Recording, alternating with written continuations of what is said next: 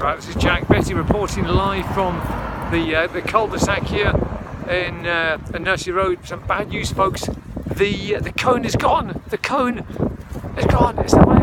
It's no longer. It is an egg cone. It has deceased. Where is the cone gone? I can't see it, folks. It's gone. Disaster. Very windy, folks. Today, this part of the world. Crikey. Oh, right, let's get in.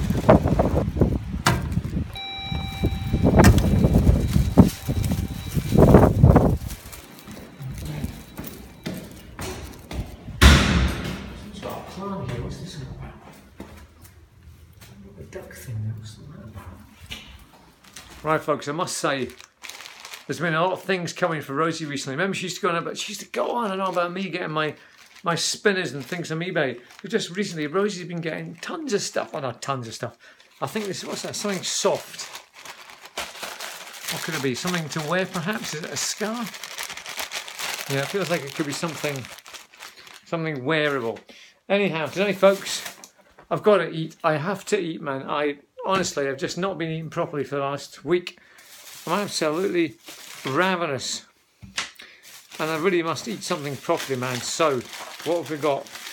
I've got hummus and coffee. I treat myself to coffee because I love that cafe au lait stuff. That's my favourite.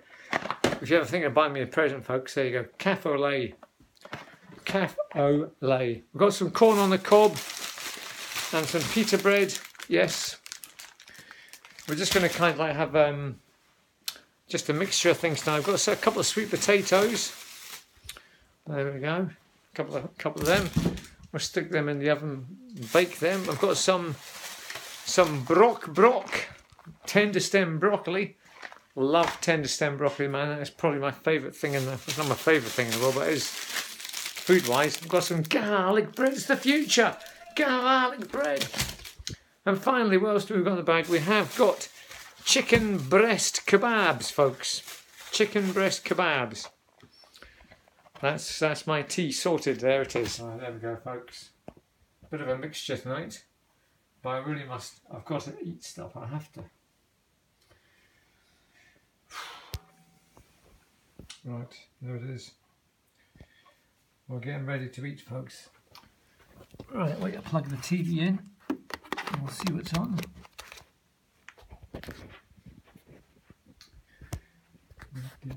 Where's the cadoofus? Oh, it goes. Let's see what rubbish is on, shall we?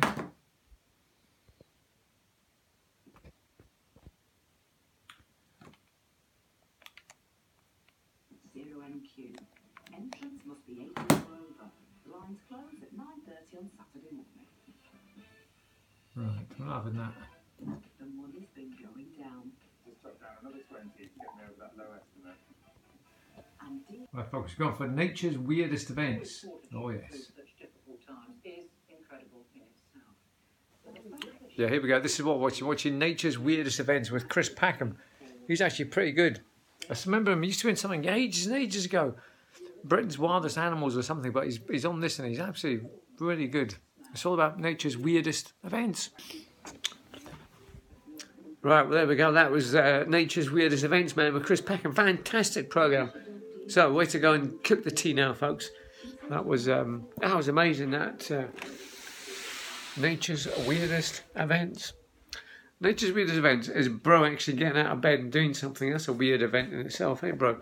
Right, I'm going to start tea because Rosie's going to be home soon and I'm starving.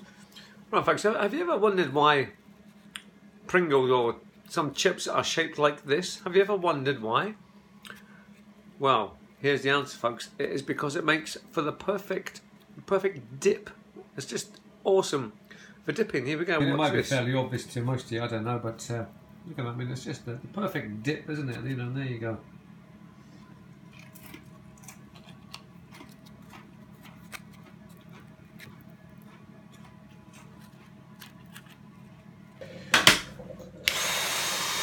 Right, folks, we've been mucking about with the Dyson and just putting some more of these different attachments that are available. I've just done the stairs, and this one here in particular, this is really good for getting all the all the little diggies that are hanging about. You just go right into the crevices. I mean, look at this. It's like a. You know, it reminds me of a Nerf gun that you can just assemble together. I mean, look at that. That's just like a. It's just like a mini Hoover there. You can get up to the top of that. We've also got this one here, folks, which is like another little brush thing. Look at that. Oh, God's sake, man. So yeah, you can just do it. Do anything with it. Fantastic, it really is. The more I play with this, the more I love it, man. It is absolutely wonderful. So I think I'm just going to empty it now. Now, what you can also do, folks, is you can detach this thing from the bottom, right? And then you can put this thing on here. Now we have an extendable multi. Look at that! Look at it! So I can.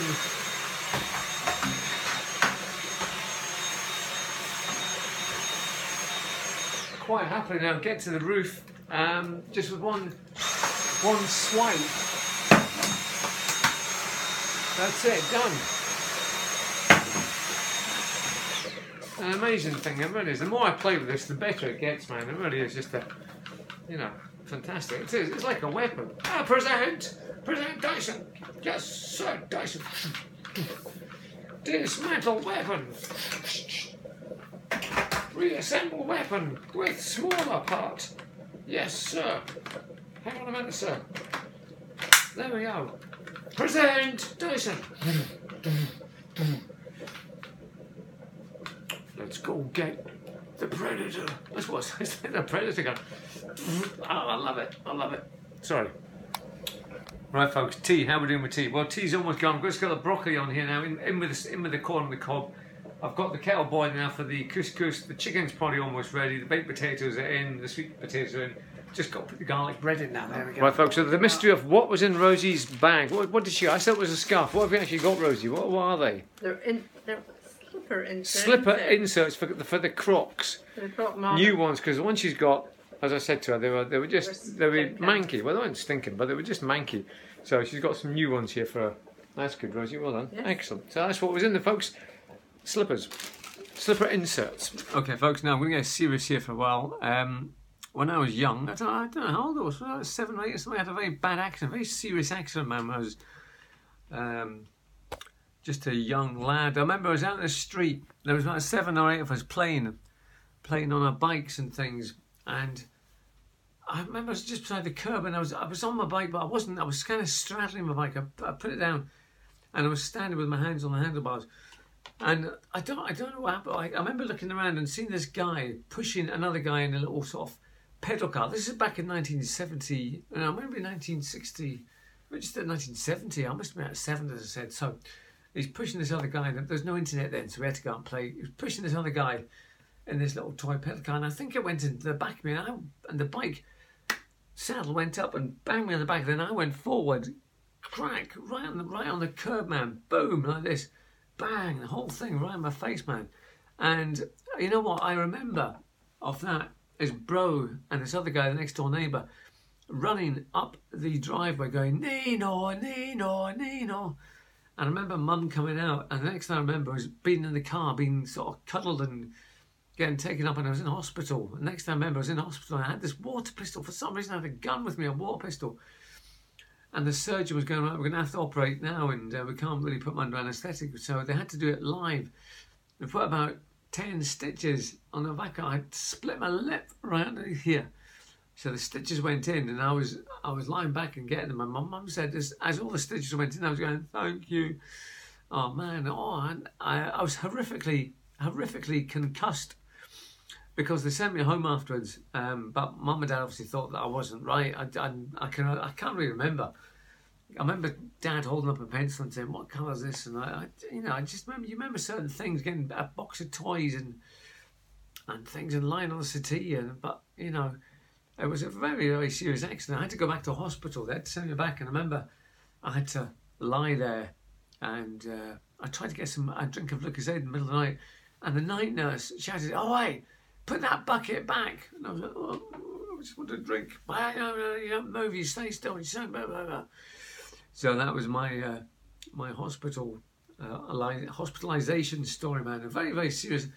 I think I was pretty serious, man, because it was concussed, and I was back in hospital for about two or 3 days after that, just to get watched and looked after.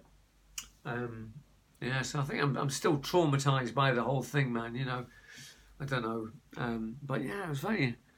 You remember things, don't you, from your past? And I was always the accident-prone one. Bro always seemed to be skipping around and never hurting himself, whereas I was always falling in rose bushes and things and tripping over and it's just doing stuff, and always being in trouble and things as well, So anyway, that was my accident, folks. Thank you for listening.